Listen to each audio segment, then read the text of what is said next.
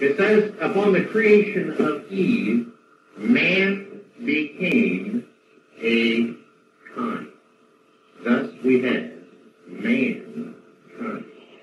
Because woman is a kind of man. You know, there's three reasons why you're here. You know what they are? That is women. Number one is to serve God. And of course, that's why we're here too, to serve God. That's foremost. But now the second reason why you are here, women, is to feel the need of me. And the third reason why you're here is to give the man of your choosing. These are the three reasons why you live and why you exist. And women are well equipped for this role. Okay, words of wisdom there from governing body member Samuel Hurd in a talk entitled The Value of Our Theocratic Sisters. And that excerpt is courtesy of my Plastic Microphone channel. And besides those belittling and unscriptural remarks, he went on to say, you know, scientists say that the cranial capacity of a woman is 10% smaller than that of a man. And this shows that she is not equipped for the role of headship. Her role is one of subjection to the man. So, what do those comments that the governing body member Sam Hurd made in this talk have to do with the 1924 novel Angels and Women that we saw the photograph of there? I think a clue can be found here in the description that is on Amazon.com. This book can be purchased in a new edition. And in the description it says, this was a time when the universe was at peace with its creator, but that soon changed when some of God's angelic messengers rebelled and tried to usurp God's power and attempted to rule the earth themselves. And how did they do this? Those most vulnerable were the women on earth, who would be the main target of this rebellion. Would these women stand firm, or would they give in to the sensual and material advances of these powerful angelic creatures? Now, Sam Hurd, in another talk, which we'll hear excerpts from in a moment, when he read this book, he says he couldn't put it down. He had to read it from cover to cover, and he considers it highly recommended reading. So apparently this theme of women's vulnerability, their innate inability to resist temptations, even when they were obviously from the wicked spirits who were rebelling against God. This apparently, these ideas from this novel apparently captured his imagination, and to some extent, I would say, influenced his thinking. So this book, Angels and Women, was a revision of an 1878 novel written by Anne Eliza Smith. And what they did is it was revised by someone who was a friend of Pastor Russell's, who is anonymous. We don't know who did the revision of Ceola and turned it into Angels and Women. But the original novel purported to be a translation of an ancient scroll diary written by a woman named Ceola. And in the appendix section of the novel, Anne Smith describes how she was inspired to write this fantasy. She writes, Seola is a fantasy revealed to the writer while listening to the performance of an extraordinary musical composition. It was sudden and unforeseen as the landscape, which sometimes appears to a benighted traveler, for one instant only, illuminated by the lightning's flash. So apparently the ideas for this novel were revealed to her in some sort of vision or theophany, some sort of encounter with the supernatural. So let's go on and listen to governing body Sam Hurd's comments on the novel Angels and Women.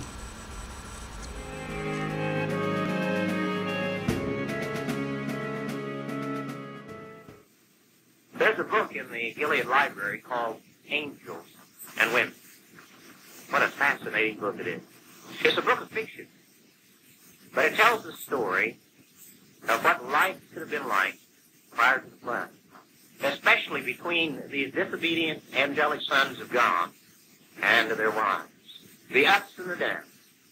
And it traces the story of a couple of marriages of that sort, and when the going would get rough, why then the disobedient angel would just dematerialize, leave his wife, show up somewhere else in another part of the world.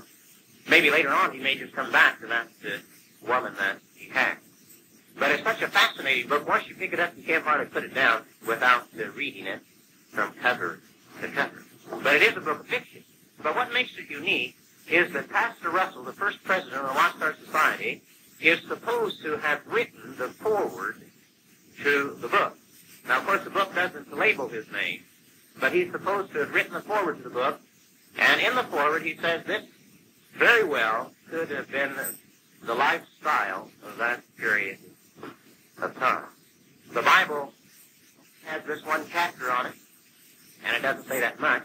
But nevertheless, here we find a world filled with wickedness. Okay, he says it was fascinating. He couldn't put it down. It talks about a period of Bible history about which there's only one chapter in the Bible. So let's see what Wikipedia has to say about the plot of this novel, Seola, upon which Angels and Women was based. It says that the diary of Seola is about a girl's struggle to resist a wicked world. Her resolve to remain loyal to God is so strong that she influences a fallen angel to repentance. Now there is a key to why I think the Watchtower published this book in 1924. Remember, in 1924, Joseph Rutherford was president of the society, and we know that in some of his books he claimed that fallen angels could in fact work out their salvation and repent and be accepted back in to God's organization. And one of the ways that he believed they could do this was by delivering messages from God to the earthly organization of God, which would basically be him. We know that he described receiving messages from angels trying to work out their salvation with God. So I think that by recommending this book, it was reinforcing this belief. Okay, you can go on and read the rest of the plot summary yourself. Under derivative works, it says, in 1924, an anonymous author published a revision of Seola under the title Angels and Women. The content within the revised edition depends upon the teachings of the Jehovah's Witnesses. The appendix quotes passages from their published works: Scenario of the Photodrama Creation, The Harp of God, which was written by Joseph Rutherford, Studies in the Scriptures, and A Desirable Government. Most names and places in the book were changed, and Angels and...